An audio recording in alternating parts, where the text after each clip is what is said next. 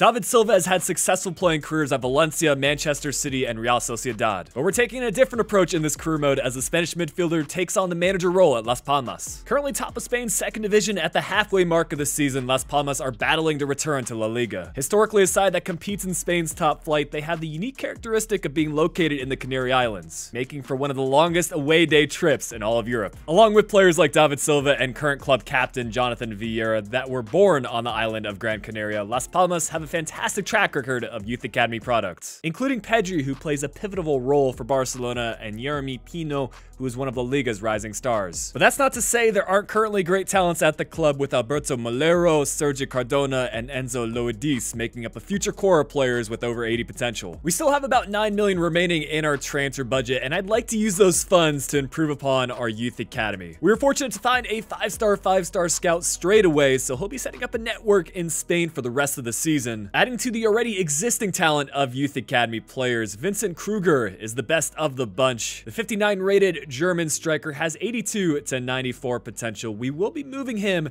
to the right winger spot, and with that position change as well as a bit of growth over the first half of the season, he's now up to a 70 overall. It looks like we've got something special here at Las Palmas, as we've made it all the way to the Copa de España final, an impressive feat for a second division side. Unfortunately, we do lose this match, and it was one of our former youth academy players, Jeremy Pino, who scored one of the 4 goals against us, but that didn't affect our performance in the league. We still finished first in La Liga Smart Bank, reaching that Centurion mark with 31 wins, 7 draws, and 4 losses. So it's a trophy celebration for Jonathan Vieira, who has just returned back to his boyhood club in recent years.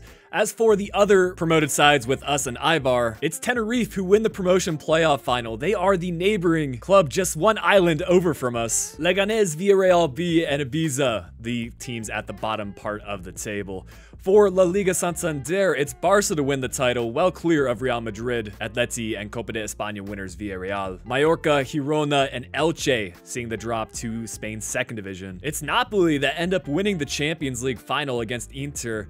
PSG getting the win against Fenerbahce in the Europa League, and West Ham actually defeating Villarreal in the Conference League final. Jonathan Vieira well and truly leading by example as club captain. 34 goals across 49 appearances as a center attacking midfielder is ridiculous, and did make him the top goal scorer in the league. He also had the most assists for the club with 16, which was 2 more than his teammate Molero for the top assist spot in La Liga Smart Bank. Kruger by far had the most development this season, going up plus 15 in his overall, instantly becoming a first-team player. But we did manage to find a good prospect from Spain as well. Fernando Gutierrez is a 64 rated center back with 84 to 94 potential. Despite all our accomplishments, our manager rating actually went down this season, but the important thing is we have seen promotion to La Liga.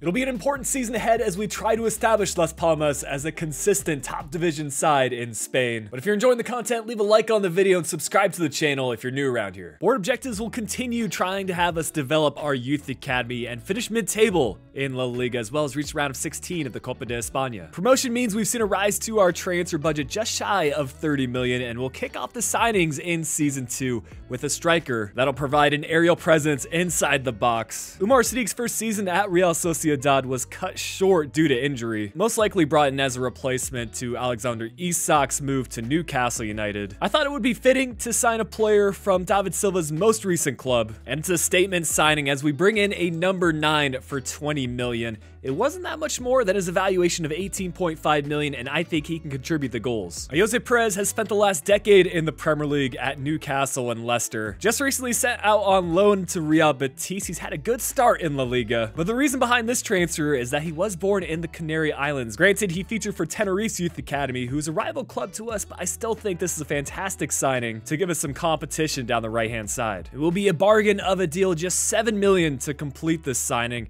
less than his evaluation of 7.5 million. And closing things out with a free agent addition, Raul Albiol has been a consistent defender for so many different teams.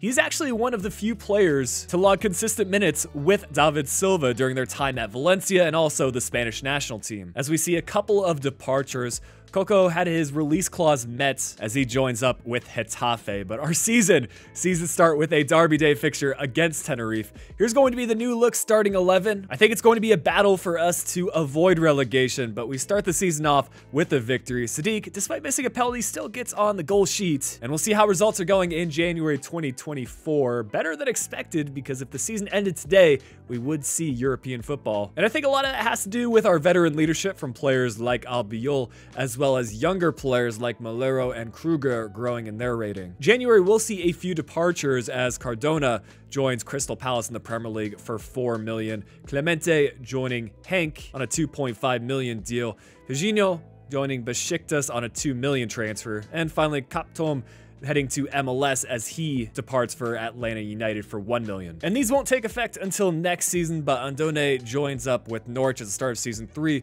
along with Lemos, who departs for Club Bruges at the start of next year. These moves out of the club all made way for the arrival of a new center defensive mid, Anibal Moreno, and with Argentina being by and far the most common foreign nationality at the club, I thought it would be fitting to sign a midfielder that can be a staple in this team. Of course, Argentina, one of the best nationalities for high potential players in career mode. We've seen it for talents like Enzo Fernandez, but Moreno will take on the number 8 for us as he signs for a 12 million fee, actually less than his valuation of 14 million. Slowly but surely, we're looking more like a side that can compete in La Liga, maybe even hold our place in the standings and qualify for European competitions next year. And we have done just that, even going up slightly higher in the standings to 5th. Not many points separating us and some of the teams that finished more towards mid-table, but it was Atleti to win the league with 87 points. Barcelona, Real Madrid, and Sevilla round out the top 4 spots. Relegation going to Osasuna, Eibar, and our rivals Tenerife. Deportivo Alaves, Girona, and Mallorca all seeing promotion to Spain's top flight, with Real Madrid winning the Supercopa against Barcelona in the final on penalties.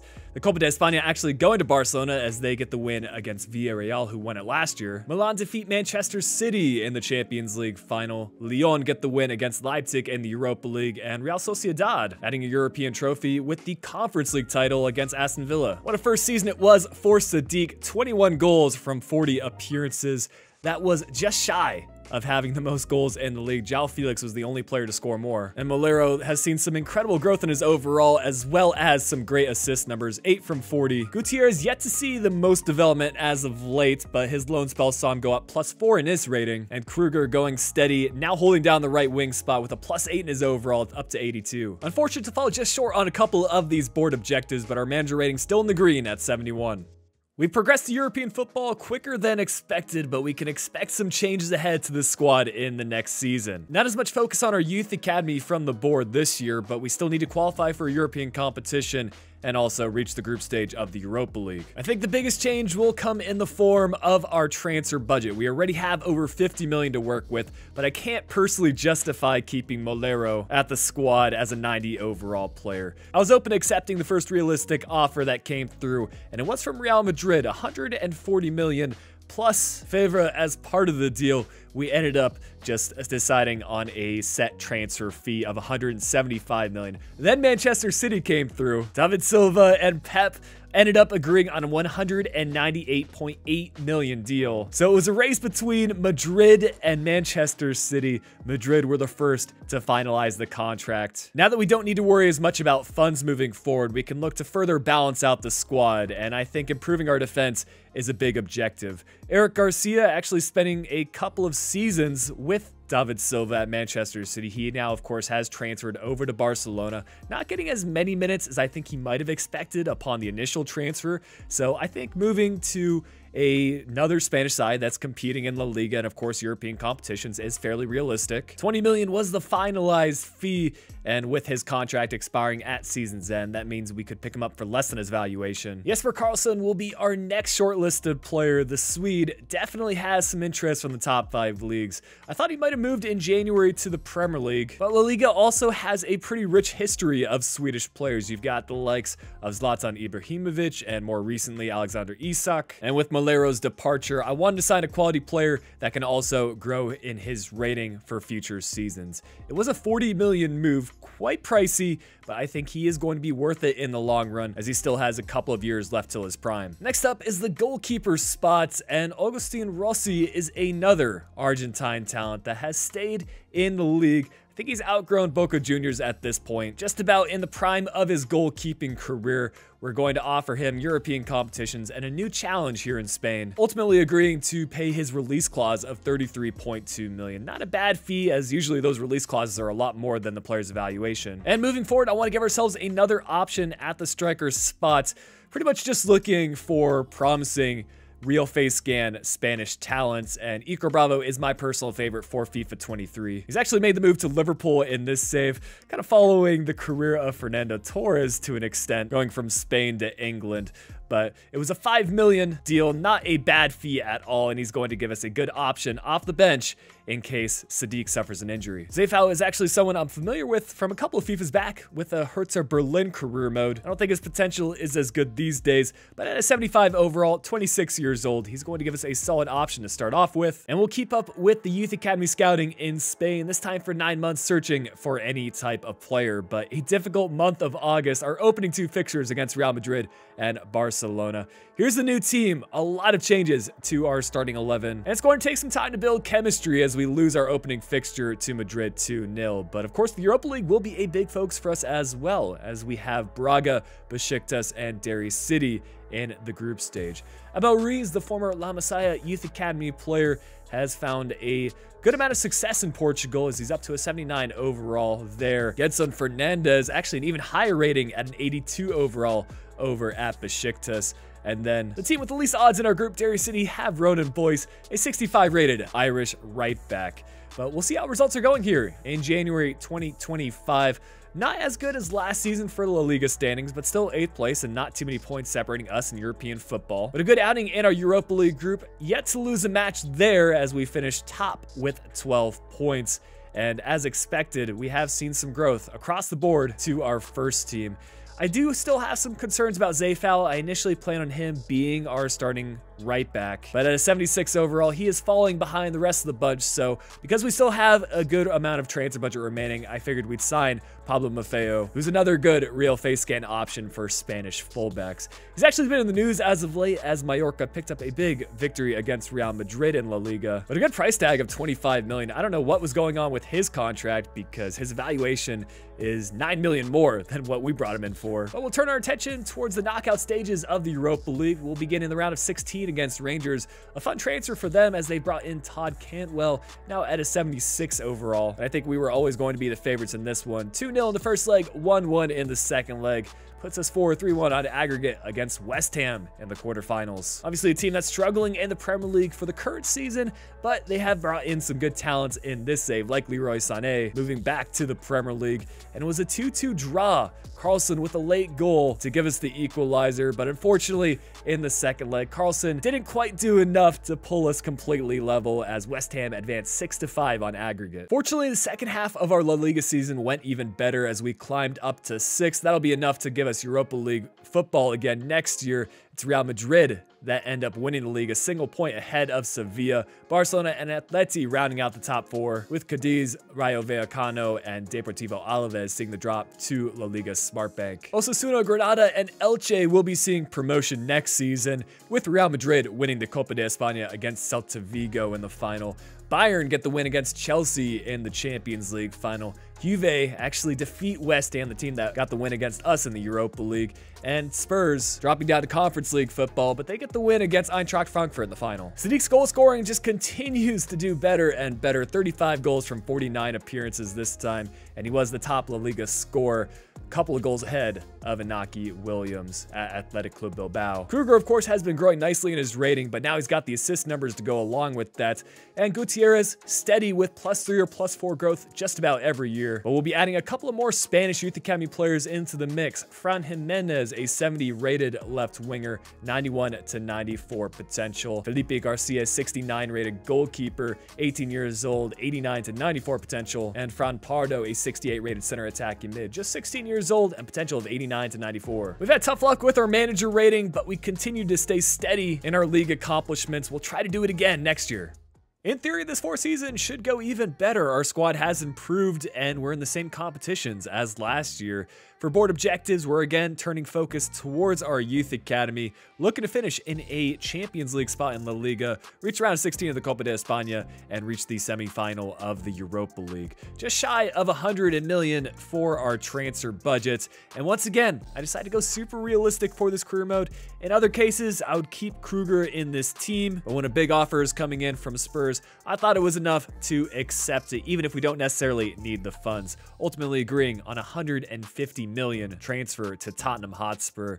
So we'll immediately start looking for replacements, beginning with the right-hand side. Happy to see that David Neres finally has a face scan in career mode. The former Ajax and now Benfica man is playing at a high level, and I think is certainly good enough to be in Europa League, if not Champions League football. It's a 37.5 million transfer, just a small drop in the bucket of our transfer balance, but it was pretty close to his current evaluation. And it's about time that we sign the regen of David Silva. If you don't know, when you retire a player to have them become manager, their regen instantly becomes available. Alejandro Navas might not be the exact replica of David Silva. He is right-footed after all, but he is still a quality player and one that I hope to become a staple in our midfield trio. Ended up being a 60 million bid accepted from Mallorca, who we are doing a lot of business with in this save. It was about 5.5 million more than his current evaluation.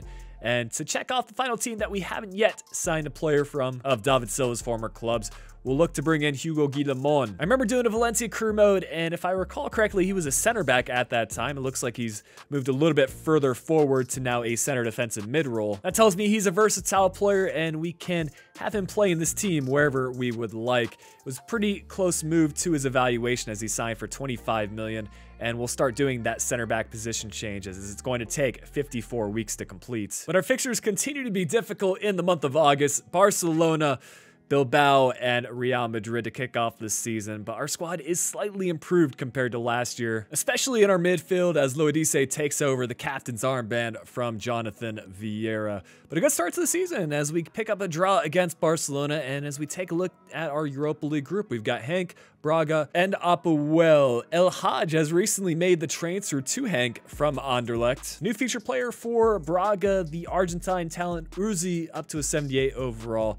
And y'all might know Federico Macheda from his Manchester United days. He's at a 69 rating at 34 years old. Halfway through the season, we'll see how results are going, and we have seen an uptick in our league, standing up to third and only 8 points off of Barcelona for the top spot, finishing second in our Europa League group. Henk doing quite well, only losing the single match, which means we've got an extra fixture to play in the knockout stages. But I don't see much reason to make changes to our starting 11. We will again see one pre-contract deal, with Pinti joining BSC Young Boys at the start of Season 5. Speaking of them, we will be facing them in our first Europa League knockout fixture.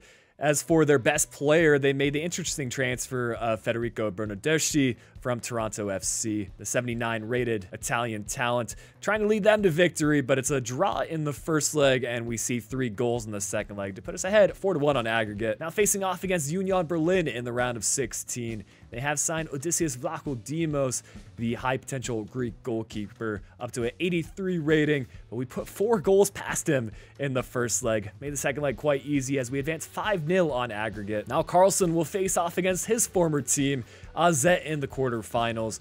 They've signed the American Mihailovic, an 81 rated talent at 27 years old, but we continue to score goals for fun, 4-1 in the first leg. And we do lose the second leg, but still advance 5-3 on aggregate. We'll face Wolfsburg in the semi-final. They signed the Bayern talent Serge Gnabry, who's at an 84 rating at 30 years old. We pick up the win in the first leg courtesy of an Ico Bravo 90th minute goal and a 3-0 win in the second leg. So we'll face West Ham United, the team that knocked us out of the Europa League last season, as our final fixture this year. We do finish top 4 in La Liga, 4 points clear of the next place team, with Barcelona winning the league, Real Madrid and Atleti rounding out the top 4. It's Girona, Mallorca, and Granada to see the drop to La Liga Smartbank. As for that league, Rayo Vallecano see the return along with Eibar and Cadiz. We see an exit in the round of 16 of the Copa de España, losing to Barcelona on penalties, with Real Madrid winning the competition against Sevilla.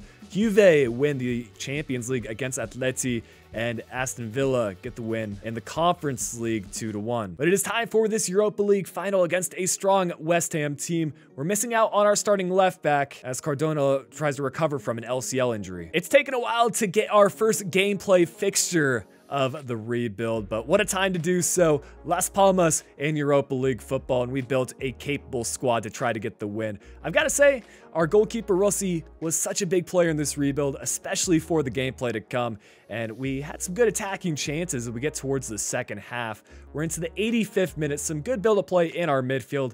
I reiterated how strong that midfield is, and it pretty much led to this goal. Moreno pushing up from the center defense in mid position, getting in front of the keeper one-on-one and finding the back of the net. I thought it was fitting that David Silva's regen played a big part in that goal, and one of our original Las Palmas players, Loadice, lifting the trophy this time. Another successful season for David Silva, leading his team to Champions League football. A lot of that came off of Sadiq's goals, up to an 85 rating and contributing 38 from 55. That was just 2 goals short of the most in the league. And for assists, Neres with a fantastic first season at the club, 13 from 54, and some good growth from our newly promoted Youth Academy players. Pardo up +4 to a 72, Jimenez up +9 to an 80 overall, Garcia going up +8 to a 77, and Gutierrez going up +4 to a 75. Finally, our manager rating has seen a rise just short of that 80 mark, and I don't think we'll have any problem for job security anytime in the future. Every challenge we've faced at Las Palmas, we've seemed to conquer. Can we do it again here in Season 5 as the board wants us to sign a couple of players to our Youth Academy, save some funds, look to win the league title, win the Copa de España, and reach the semifinal of the Champions League. Not easy tasks, if I do say so myself, but 135 million in our transfer budget, and I was considering what to do as to what positions to sign. Some quality free agents like Casemiro, who has revolutionized the Manchester United team. Ultimately, I decided on Rodrigo Bentancur, who has moved back to Italy, now featuring for Fiorentina at an 86 overall. Super unfortunate to hear that he suffered a long-term injury over the weekend, as he was in fantastic form for Spurs as well as Uruguay at the 2022 World Cup. Hopefully he can be the difference maker in this Las Palmas team as he signs for 75 million, about 9 million more than his evaluation at Fiorentina. We will also see a player departure with our backup goalkeeper Dominguez joining Valencia on an 8.5 million transfer. Decided to sign a free agent goalkeeper, someone with decent potential, with Alberto Flores. The Sevilla man recently got added to career mode, so I'm curious to see what he might be able to do off of the bench. But our season will see it start in the UEFA Super Cup against Champions League winners Juventus. We do get the win, both goals coming from Sadiq, so a great way to start the season and continuing our momentum from last year, as now we can focus on the league. Just about everyone ready to go for their sharpness and fitness. Cardona should be back and fully healthy within a few days, and we do start our season with a win against Eibar 2-0. For their Champions League group, we've got Milan, Ajax, and Dynamo Zagreb. Milan, their best player right now is actually Casemiro, signing as a free agent. Ajax seem to love signing Argentine left backs, as we've got Tagliafico leaving in recent transfer windows and Marcos Acuna joining. And for Dynamo Zagreb, they've lost a lot of their high potential players, but Verbanic seems to be the best of the bunch at a 73 overall. January 2027, and we're holding steady with a 3rd place finish in the league. So seems like we're on our way to another Champions League qualification, but we're going to try to do our best in that competition, advancing out of the group stage with a 2nd place finish. And again, no changes needed to our starting 11. One modification is that Jimenez has taken over the right wing spot, as he is just developing really nicely in his overall. And we'll begin in the Champions League against Napoli, who, mind you, won the whole competition in Season 1. They have brought in Sven Botman from Newcastle United. He's up to an 87 overall. That didn't stop us from scoring a goal as Sadiq got the opener, and in the second leg, it was a 0-0 draw. We'll face Celtic in the quarterfinals, probably the biggest surprise team at this stage of the competition, but they've signed the Manchester United man Anthony Elanga, who's at an 82 overall rating. It was only one result, though, as we won 3-0 in the first leg and 1-0 in the second leg. 4-0 in aggregate puts us up against a rival in the league, Real Madrid, who have, of course, signed one of our former players, Alberto Molero, up to a 92 overall. But before we can play that match, we have the Copa de España final against Valencia. We've still yet to win this competition, and that is going to remain true as we lose the final 1-0, courtesy of a Richarlison goal. But back to the Champions League, Real Madrid carried forward on our poor form in the last week, and now we lose 3-2 in the first leg, but see a comeback in the second leg. It's Hugo Guillemon who scores the winning goal to put us through to the Champions League final against PSG. What an opportunity for us to close out this season with another trophy. We stayed steady in that third place spot in the league, Atleti winning the La Liga title with 95 points, and the relegation spots going to Valladolid, Vallecano, and SD Eibar. It's a surprise Europa League winner with Chelsea winning the competition and Roma to get the Conference League title against Feyenoord. Heading into this Champions League final, Sadiq has 28 goals across all competitions, with Carlson having 15 assists from 55 appearances. He was tied with a number of players for the most assists in La Liga. But I wanted to check back on some former players, including Pedri, who's up to a 92 overall, Yermi Pino up to an 87 overall rating, and a recent transfer for us was Vincent Kruger, who's now up to a 90 overall at Spurs. But all focus will be on this Champions League final. Can we become the kings of Europe all the way from the Canary Islands? Right from the get-go, my plan was to try to press PSG's defense, and it's Bentancur that wins back possession, Carlson finding Sadiq, and just some incredible build-up play will eventually get the ball over to Navas. Fitting that David Silva's regen opens up the scoring using his preferred right foot to side foot that effort into the back of the net. That's not going to be enough though, as we try to build upon our lead. Now it's Sadiq in front of goal. 15 minutes in, we have doubled our advantage, and we have been the dominant team in this Champions League final. PSG not giving up though. It's going to be a ball set in the middle, which we do well to clear, but it's a follow-up effort from PSG to cut the deficit in half, and just a lot of action in the first 20 minutes or so. But I mentioned earlier how big our goalkeeper has been for us, and he continued to make saves through and through. Navas trying to get his brace, but the effort going off the post. Another failed effort cleared, and eventually it falls over to Sadiq. He is going to get his brace as he makes it 3-1 for us. And with PSG trying to mount an attack, they will play the ball in the center. Big initial save and a great follow-up effort from Rossi. What a time to pull a double save out of his pocket. And with that, Las Palmas will be Champions League winners 3-1 in this final. A swift rise to the top, and I think a lot of that was David Silva's doing.